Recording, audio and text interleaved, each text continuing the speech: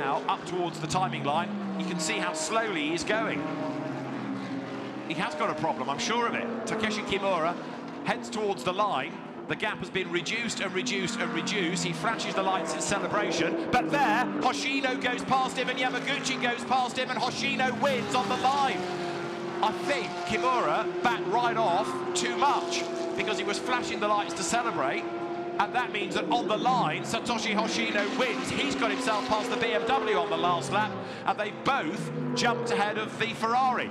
So Kei Cozzolino's work comes to nothing after a very, very confused last couple of laps.